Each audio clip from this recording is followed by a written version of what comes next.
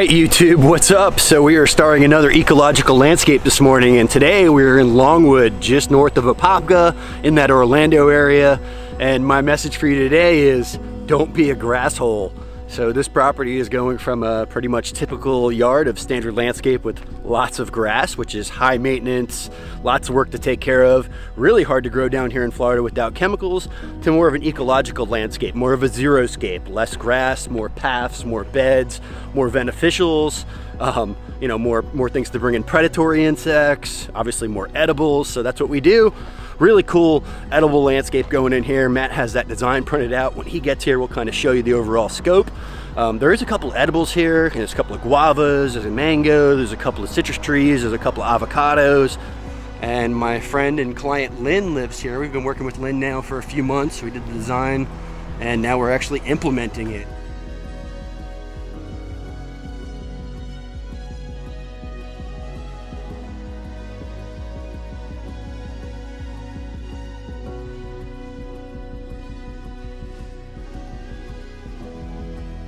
We're really still in the running through the irrigation, ripping out the grass, taking out that existing landscape stage, making a big mess. Matt's over there now running the tractor, getting probably that last load of sod out of here. We've hauled out, I don't know, 30 yards of debris, giving away a lot of plants that came out of the ground. We've hauled out probably 20 yards of sod so far. I've got another 20 yards to go. And you can see this place is all of a sudden really dried up. Definitely a little bit dustier now. That's what happens when that sod comes out of the ground. Let me tell you guys too, I just got a new sod cutter, total game changer. Same brand I used to have, just a new one, hydrostatic, and it's unbelievable. It's Cadillac. We knocked out like a 4,000 square foot of sod in like 2 hours flat, cutting it. Now we're in the cleanup stage.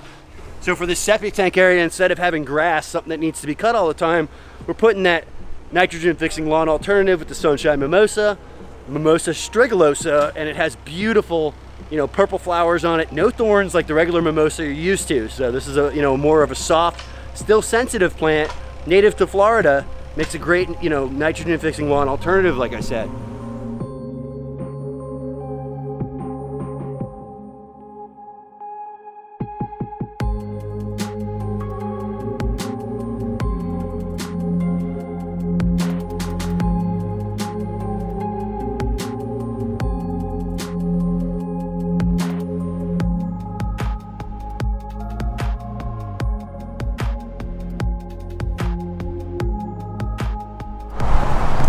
All right guys, day 4, quick little rundown where we're at with the project. We've got all the grass ripped out, we've got all the existing landscape ripped out, we're retrofitting the irrigation, and by retrofitting the irrigation I mean we're changing that standard irrigation from a overhead spray rotors to a more water savvy micro irrigation and drip irrigation in most all cases. So, you know, standard irrigation here in Florida is typically done all with pop-ups and rotors and set up for grass, not set up for plants. You know, typically speaking, a lot of these plants we're installing don't want overhead irrigation. They don't want that water on their leaves.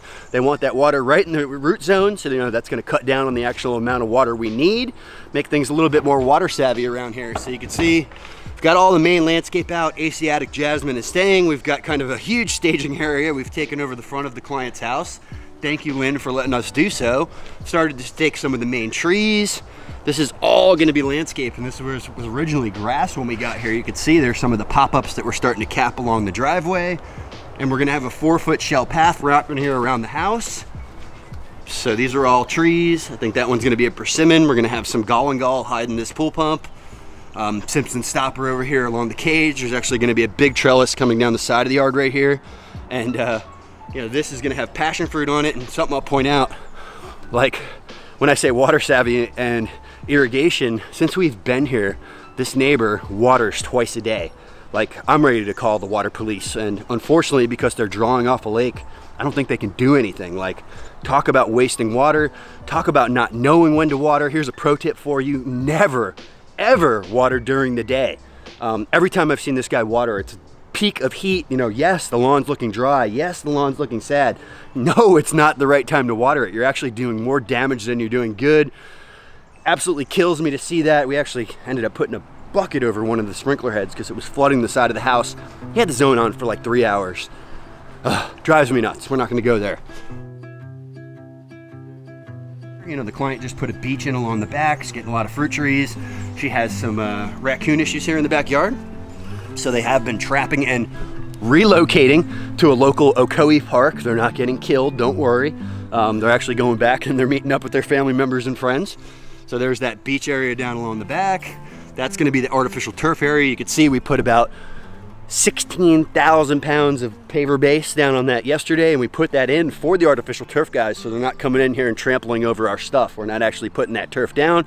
We're just getting that out of the way. So all I know, you know, the only thing they're dragging back in here is a roll of grass. You know, I'm kind of just taking that extra step because I know how other people are.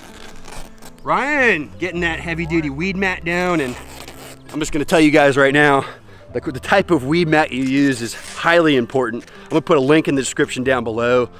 We got some quotes on this beach. Lynn had mentioned the idea of wanting a beach. If you can kind of see here around the pond, there's actually other beaches. And you know, she reached out to one of these local companies, had them do this beach before we got in here. They claimed to have been using a high quality weed mat. And when I got here, I had to laugh. These guys were a joke. I mean, an absolute joke. If you guys are watching this, you don't even belong to be in business. I mean, I'm just gonna tell you straight up, there was 9 sprinkler heads buried underneath this beach with the cheap weed mat. Like, that's not how you do business. This is why we end up doing a lot of these things that maybe aren't 100% specific to what we do, but it's because everybody else out there stinks at doing it. So, you know, unfortunately, if you want something done right, you have to do it yourself. Putting a beach in isn't my thing. I probably would have put this in if I knew these guys were gonna do it like that. That's just how we roll. So you could see, I mean, whole, you know, these are sprinkler heads that were completely buried underneath this, this beach area. You could see it's already covered in weeds. If they would have used the proper weed mat instead of this cheap, flimsy cloth stuff, we wouldn't be having these issues. I mean, there's already holes in this, if you see. I mean, that's just, it's pathetic. I can see through it. You know, the stuff we're using, I've had that stuff down in the nursery 4 or 5 years, and it still looks good. You know, high quality. So here's another one of those sprinkler heads that the noobs buried. And over here in this area, there was 6 sprinkler heads. So one right here. I mean, we're talking underneath the weed mat, underneath the sand. What a mess. You know, do stuff right the first time. It doesn't need to be redone. You know, just it's absolutely ridiculous. Like, to say that these guys didn't notice those sprinkler heads is BS. They noticed it. They knew exactly what they're doing. And companies like that aren't going to be around forever because of the type of work they do. Absolute joke. Gives a bad name to the landscape industry.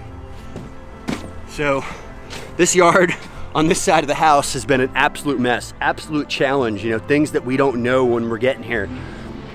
Irrigation lines 2 inches below the ground. Wires for irrigation timers 1 inch below the ground. Drain lines 1 inch below the ground. Like, we hit things with the sod cutter I've never hit before here. You don't know what you're getting yourself into. So we had some unexpected delays. We had to fix some drain line yesterday. We had to rewire some valves for irrigation. You know, those are obstacles. When I hit them, it's like hitting a big speed bump in the road. Definitely kind of throws us off tilt a little bit, but you know, we got back on track and we're flowing here again. We did leave a couple of the standard Robolinis up against the back of the house. You could see, I mean, this is what we've been dealing with. That's some of the pipe that was at surface. Here's some more of the pipe that was at surface. You know, these valves are literally all over the yard. Like, no exposed boxes up at the top. They're just kind of like laying everywhere out throughout. And if you guys know anything about irrigation, all those valves should be in one area, maybe 2 areas. So 4 and 4, 5 and 4. You know, we've got 8 zones here, and I've got 2, 2, 2, 1, 1. Got valves everywhere, no map on where they were. So this was a little bit challenging, to say the least.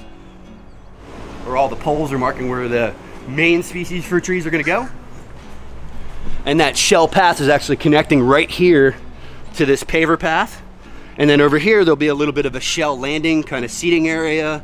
And then beyond this, meeting up to the jasmine, is actually gonna end up being a mimosa kind of sustainable lawn alternative, ground cover in this area. I am kind of on a drainage field for the septic that gets pumped out into the front yard. So nothing deep rooted in this area whatsoever.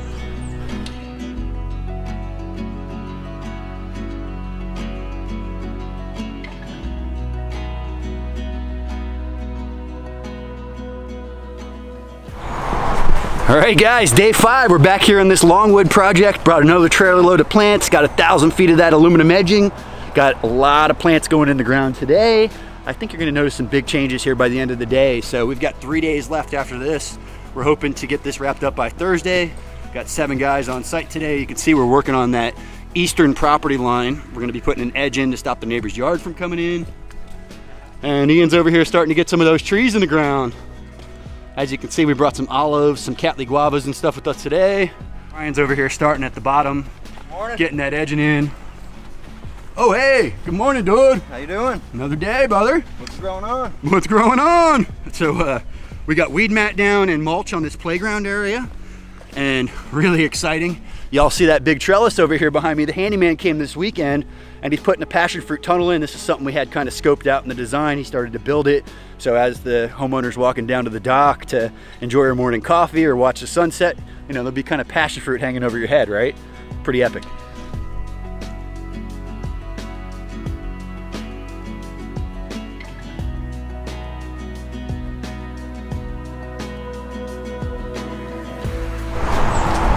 Whew. All right, guys, day 6, lots of epic changes. Yesterday we got a ton of plants in the ground. We got a bunch of that metal edging in, started top dressing with compost.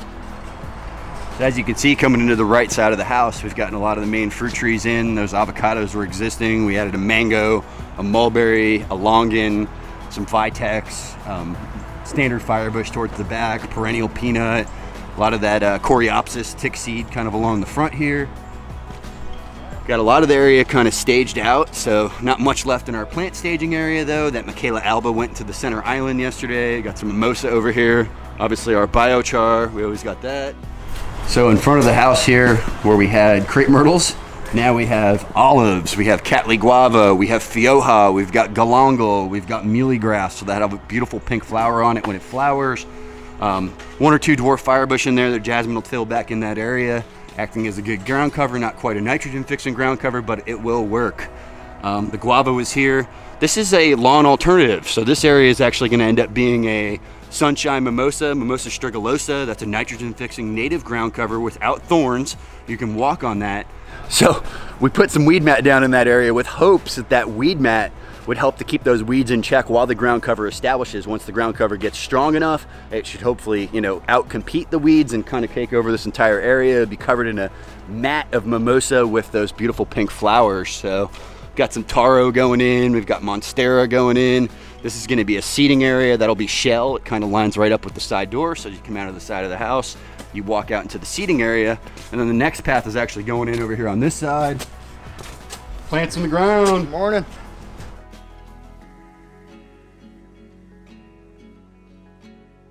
All right, coming down that side of the house where we widened up that hedge and gave a lot more space. We've got japoticabas. We even got some stone fruits in here. We have some of the low chill varieties of peaches. We've got another mango. We've got another peach. We've got some necklace pot nitrogen fixers. We've got a star fruit. This is a really wind protected area. Kind of up against the house on this side, we've got some pineapples, edible leaf hibiscus, cranberry hibiscus, turmeric kind of coming all the way down. Looks like we got another dwarf mulberry in here.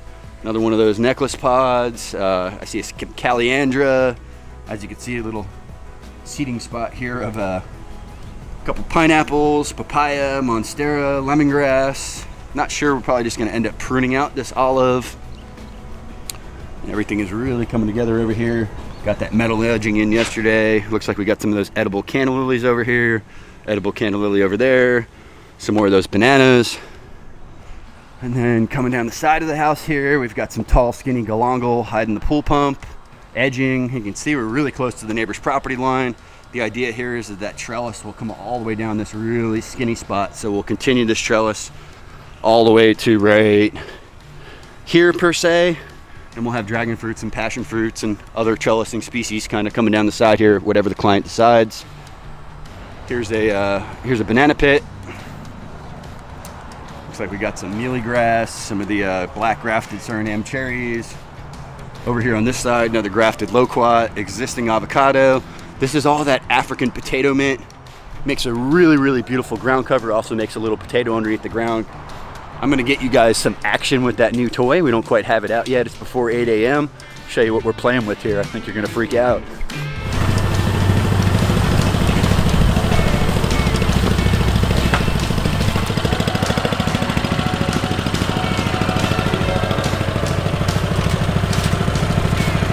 Whoa, there's the new toy I've been telling you about. So, game changer. They've actually done studies with this machine, and by the end of the day, the employees are 25% more efficient. And I can tell you, we're pretty efficient, but something like this is even gonna make us more efficient. So, you know, we have to put 20 yards of crushed shell down here. That's 40,000 pounds of material, putting 85 yards of mulch in here. You know, that's probably another, I don't even know, 40,000 pounds of material. Obviously, mulch is a lot lighter. It's gonna be a game changer for us. So, really, really awesome, the design process. I love how a lot of the bolts are interchangeable. This thing has 3 cables on it. Every cable is actually exactly the same. So one breaks, you know, they're pretty interchangeable. I actually have a flatbed that goes on there, some forks. I mean, this thing's gonna be a game changer for moving materials around this place. Y'all ready to see this thing work? Hold tight.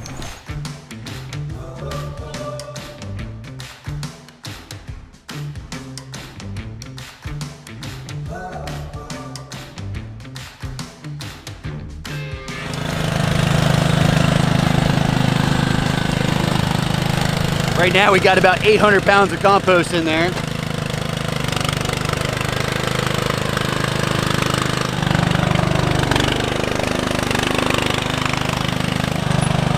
Did I mention this thing's 4-wheel drive and will go through the beach or mud? Whoa, whoa, whoa, okay. All right, I would guess over half a yard of compost right there.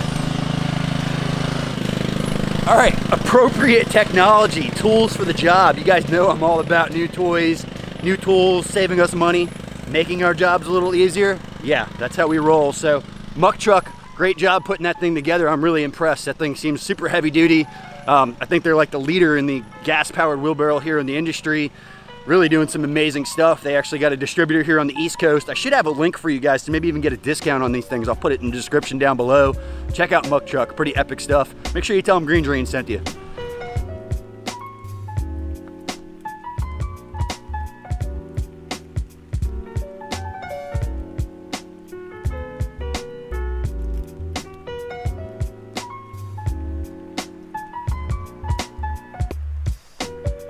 I think we're at day 7 here. This is Wednesday. I'll tell you guys right now, we moved about 45 yards of mulch yesterday, and we couldn't have done it without this new wheelbarrow. Definitely a huge game changer in moving the amount of material we did. We just dumped another 15-yard load this morning. Matt's on his way back to go get another load. I expect to see about another 2 loads go down today, so we'll probably be in the range of about 105 yards of mulch. We've got a lot of this place laid out yesterday, a lot of this place planted. We have saved a lot of the little 1-gallon material. We'll come back and plant that through the mulch, and you know, this is some primo mulch. I really lucked out here. You know, shout out to the local tree service. I started calling a couple of guys in the area. They said I could come to their yard. Actually, nobody was there to load. They let me use their machine. They are selling it to me, but they're selling it to me for a very reasonable rate, much cheaper than I could buy a cypress or pine bark, and it's obviously a much better materials. Oh, it's going down. Oh, hey, what are you doing? Got grease? Got grease? All right, it's all about the grease, dude. Yeah, maintenance is key. We obviously love this equipment. You know, having a small machine that's just working off the driveway, filling the wheelbarrows. Any way we can make these guys' jobs a little bit easier, move through these jobs a little quicker, we're gonna take that extra step. So, you know, appropriate technology, tools for the job. I do believe in the tool that you're gonna use all the time that saves your back, that makes life easier. You know, that tractor's like having 10 men. That new wheelbarrow's like having 5 really hard-working dudes out here. So it's a game changer.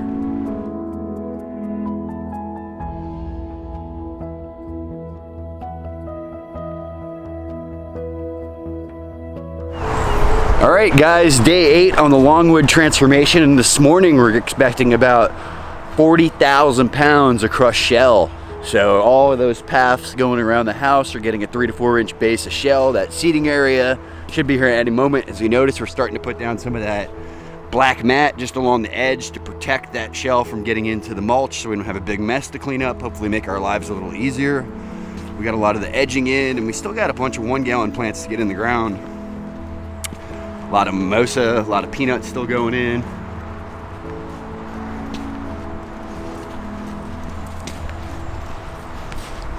Got some black-eyed Susan, some salvia, some gaillardias left. You can see we got the black mat down on the paths. Just started to get those cattle panels attached to the side of it. And looking down the side of the house here, we got this edging in. The guys are just finishing up the black mat, so expecting a delivery here any minute. That's gonna be the fun part of the day. I gotta go get some more compost for implementing all of those 1 gallon plants.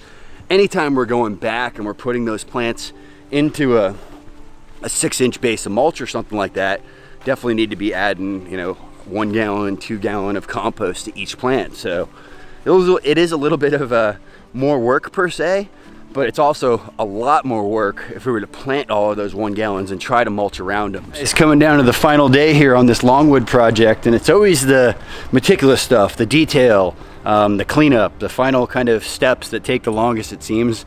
You know, the rip out's always a lot of fun, the layout's always a lot of fun, but when it gets to those last day or two, it's still fun, but it's definitely time consuming, and it seems like you're never gonna get out of here. So we're kind of on those last details of making sure all the irrigation is in check, making sure everything just looks good. You know, we put a lot of shell down here.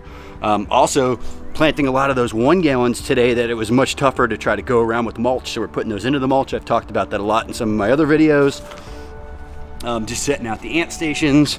Just got the whole driveway finally cleared off so the homeowner has the front of her house back.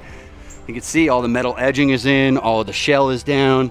That brick is actually marking access to something to do with the septic, so we're gonna have that actually buried underneath the mulch. And the last of the salvias are going in down this side. So you can see some pots are still kind of laying here on the ground. That'll be the final finishing touches.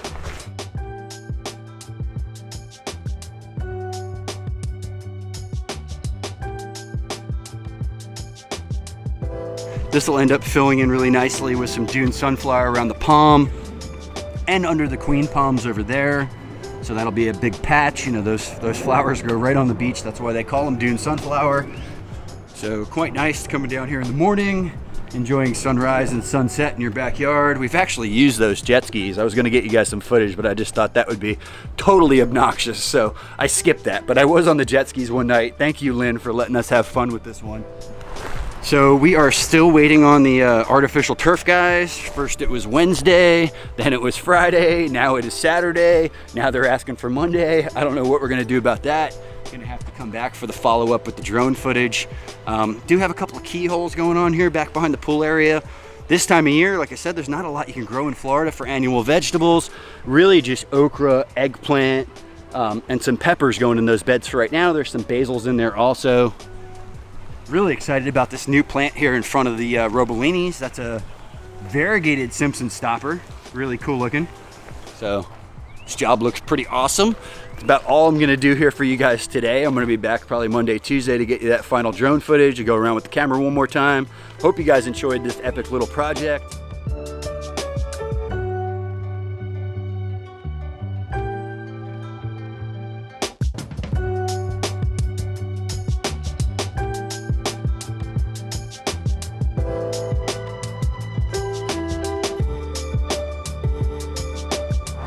All right, YouTube, what's up? We are back in Longwood, and it's about 5 to 6 days since we finished this install, and we're unfortunately waiting on some different aspects to get wrapped up, like the artificial turf.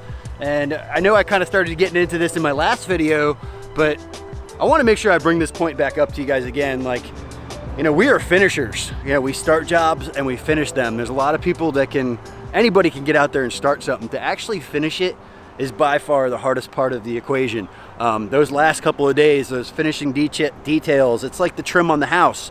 Anybody can paint a house, but until you finish the trim and the windows, it's not gonna be perfect. It's not gonna look right. So, you know, we always seem to flow really, really, really good up until like that last day or two, and it seems like you're never gonna get done. And that finishing aspect, that all I can say is don't give up. Try hard, push hard, because once you finish, that's when you actually start to get the satisfaction of the install being done. And you know, it's only been 6 days since we were, you know, wrapped up this install. Today is Wednesday. We actually pulled out of here last Friday at like 7 p.m. I already have banana pups. I've already got new leaves. We've already got new growth on probably half the stuff we installed here. The grass is done in the backyard. I'm gonna shut up. You guys ready to look around? Let's check this place out.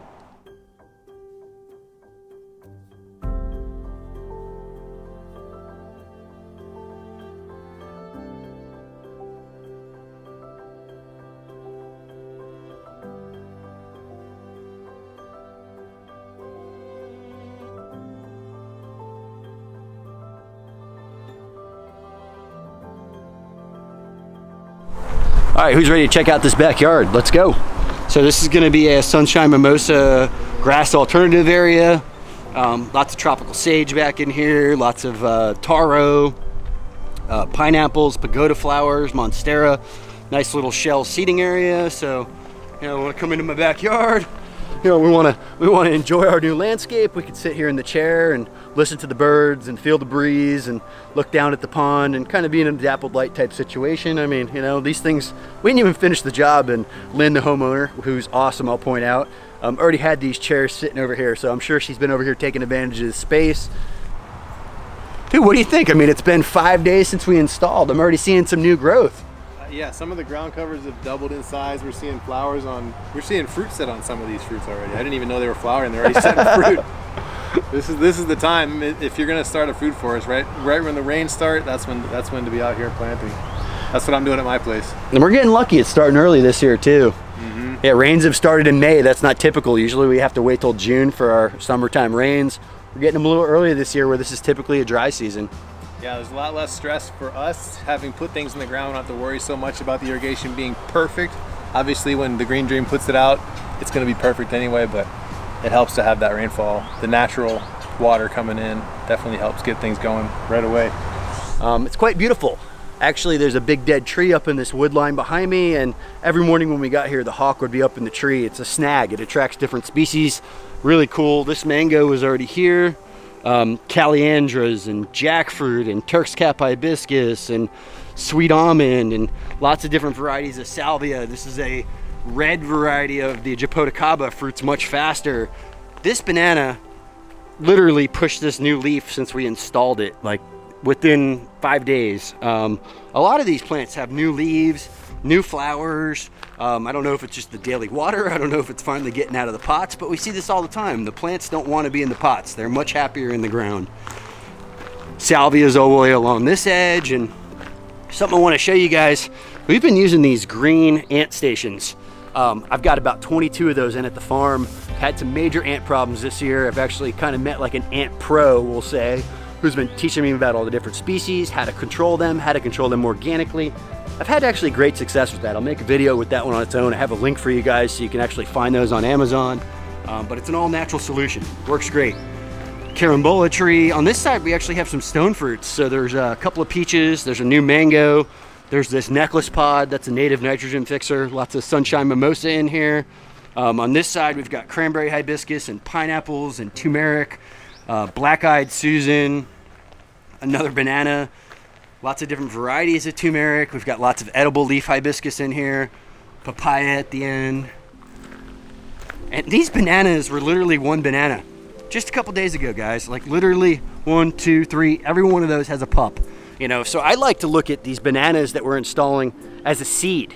And I say that because they're tissue cultures. They're coming through a production commercial company. This is how they actually grow and spread the bananas. Ideally, I actually prefer a pup. And by a pup, I mean a baby or an eho from that actual banana clump. These tissue cultures, they're much cheaper, they're much easier for large-scale commercial production, but it's not a really strong banana like you're gonna get out of the pup. So we look at that as a seed. That next banana that comes up is actually gonna be a lot stronger. That's gonna be that long-term banana that'll end up putting off of the a rack here maybe in 6 months, you know, who knows. Those are a couple of different varieties. I see Seminole, I see Pinsang Ceylon and Huamoa, so that one of those is actually a plantain style banana. Passion fruit tunnel is not done yet. We actually installed some coral honeysuckle and passion fruits on either end. So the coral honeysuckle, the idea is it'll fill out the center of the panel, where the passion fruit tends to go to the top. It won't really fill much here. There'll be one vine. So to get the complete fill in effect, we put the coral honeysuckle in there to fill in the lower part. I still cannot believe the bananas here. Canna lilies, this is an edible flower variety, edible root variety of canna lily. We pruned that existing olive. There's another one of those big ant stations I was telling y'all about. We've got a different variety of firebush over here. So this is the Hemilia patens compacta variety, not the true standard. It's another one that sold at the native nurseries, has a little bit more of a red leaf to it, you could say. Down here by the water, we've installed some elderberry, a couple of wax myrtle up towards the top. There's also some more canna here by the bottom of the deck. These are already flowering. Weren't flowering when we installed them.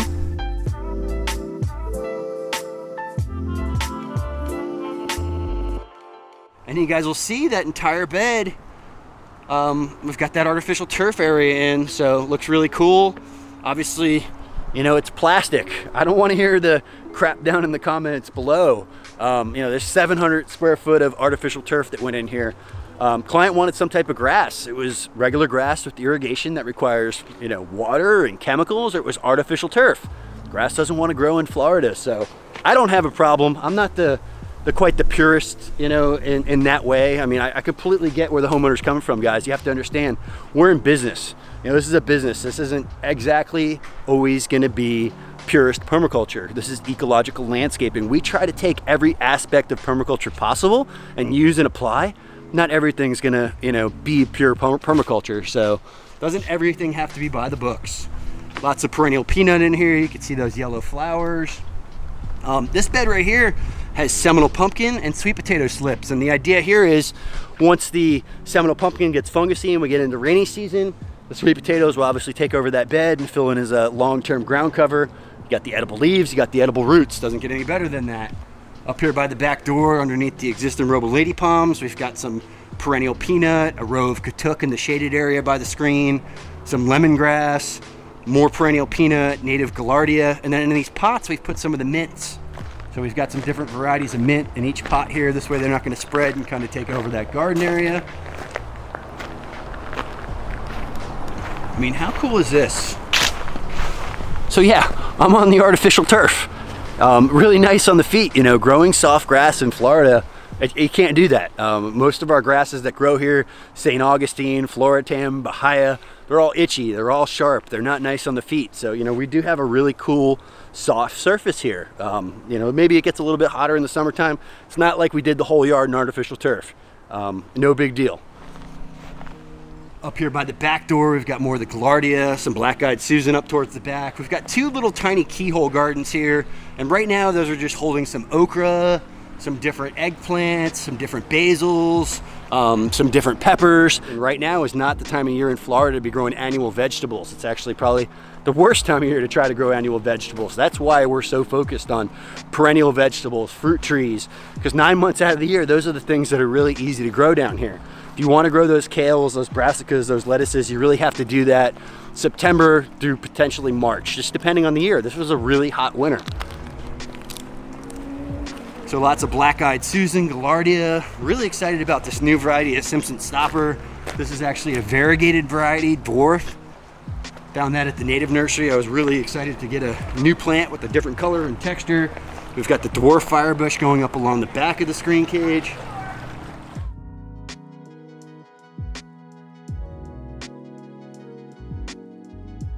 So here on the right side of the driveway, we've got vitex and lychee trees. That's a Pakistani mulberry, existing avocado, another existing avocado, and kind of coming in down this path, we've got lots of black grafted Suriname cherries. Over here on this side, we've got a grafted champagne loquat, and here's another one of those bananas. I mean, this is literally like mind-blowing. Not even one, two. So that's a new pup. That was definitely not there when we installed that single banana. And this is a new pup right next to this damn wall. So, I mean, like, literally 6 days and we have a new pup. That's kind of mind-blowing. Here on that left side, we've got some new varieties of figs. We've got the egg fig, LSU purple, and the brown turkey. Got some different blueberries coming down either side right here. These actually had fruit on them when we got them. And really big trellis area going down the right side of the house. That one is also very similar to the one in the backyard where we used the coral honeysuckle, we used the passion fruit, and we actually planted some beans on that one that are already sprouting. That's another thing that happened here really fast. We just put those beans here Friday, you know, it's Wednesday, 5 days later, we have sprouts. Pretty amazing. Tall ginger species here along the pool pump. This is the galangal. This is just going to give us a little visual break from the pool pump, stay skinny and colander in this area. And then coming down the side of the pool cage, we've got some more of the Simpson stopper, the gaillardia. This is kind of all in that zone 1 area still too. We've got moringa and a moved citrus that we actually relocated to that area. And then we got some more of the coreopsis tick seed in this area, beneficial insects, predators. All right guys, so Longwood, Florida. First time doing a job in this area, really impressed with the area. Actually, I find this area to be warmer than where I am located. I'm actually kind of jealous. I've seen mangoes here doing a lot better. I've seen jackfruits here doing a lot better. There's a lot of topography here. I think it's higher on the ridge. There's a lot of ponds here, which also help to make that microclimate. So something going on over here in Longwood. I'm seeing lots of live oaks, lots of water. Like I said, just a little bit warmer. I love the area, I love this project. I hope you guys enjoyed it as much as I did. It's Ecological Landscaping, Longwood, Florida. I hope you guys enjoyed this project as much as we did. If you haven't subscribed yet, please go ahead and hit that subscribe button. Make sure you hit that bell to stay notified. And most importantly, pound dirt.